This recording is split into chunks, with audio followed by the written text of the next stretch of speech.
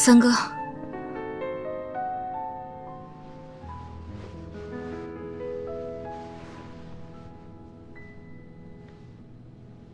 你怎么了？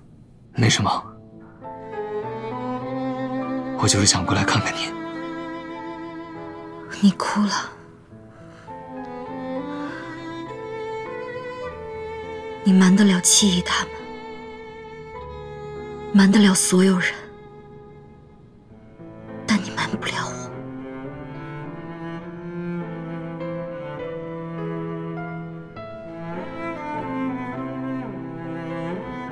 好景，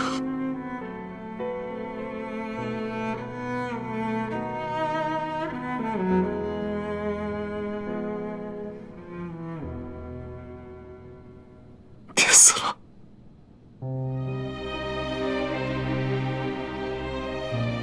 北一北王都死了。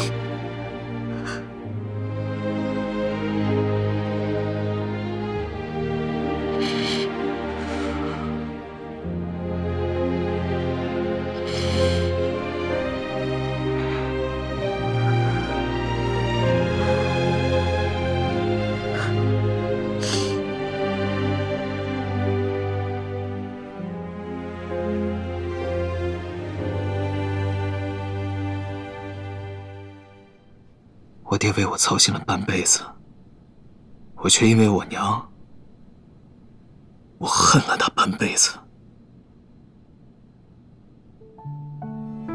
他希望我好，希望我成熟，而我偏偏跟他对着干。我去花天酒地，不学无术。现在想来，我与我爹的半生情分，竟然是在对抗中度过的。跟我娘一样，她现在也走了，我再也没有办法找她道歉了。我没有办法找她道歉了。三哥，爹一定不会怪你的。都说父子连心，你想跟他说的这些话，他肯定早就明白了。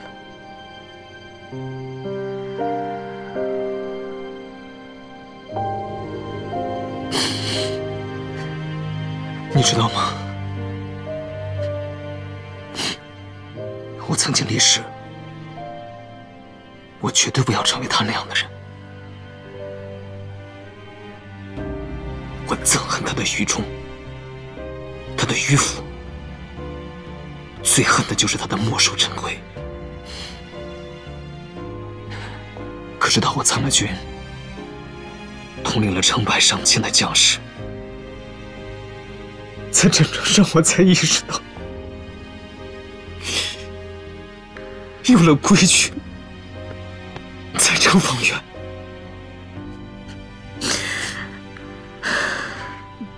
我没能为他分担什么，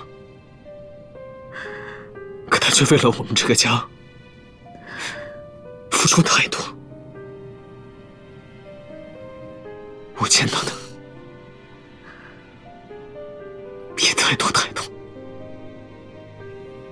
三哥，就像你一直敬重着爹，爹肯定也一直为你骄傲的。他能把瘾君交给你，放心去美国治病，就说明在他心里，他相信你能够做得更好，他觉得你值得托付。所以三哥，你一定要振作起来，一定不要让爹失望。总有一天，我们一定会让日本人血债血偿。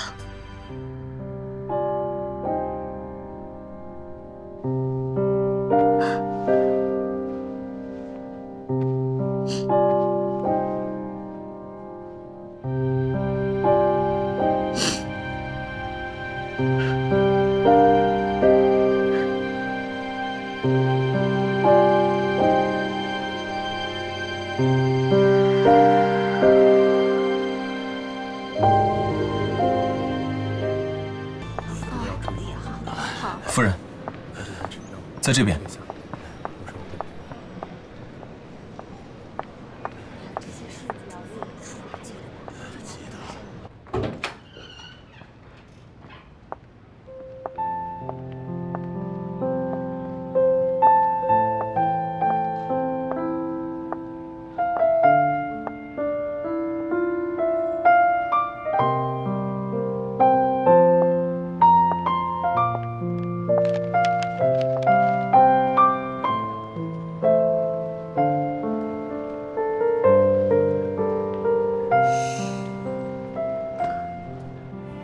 柔科小姐，刚刚我来的时候，听医生说你的伤已有好转，我也就放心了。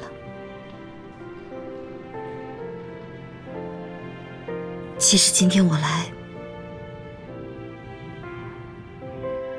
是想求你帮忙。北辰他现在陷入困境了。只有你才能证明康庆雄的罪恶。我知道这个愿望有点自私，但是除了祈祷奇迹发生之外，我真的不知道自己还能做什么。还记得你当年为了子正来找我吗？我想你应该会明白我此时此刻的心情。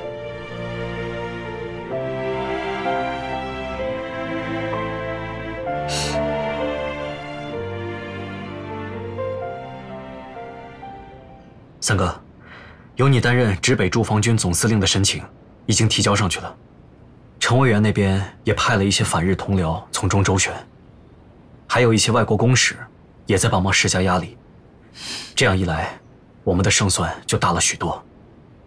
不管江兆义和那群日本人怎么样颠倒黑白，委员会也不可能不顾舆论压力草率做决定。行了，你替我谢谢陈委员吧。但还有一个问题就是，萧伯遇难的事情，瞒的时间越长，对我们越不利。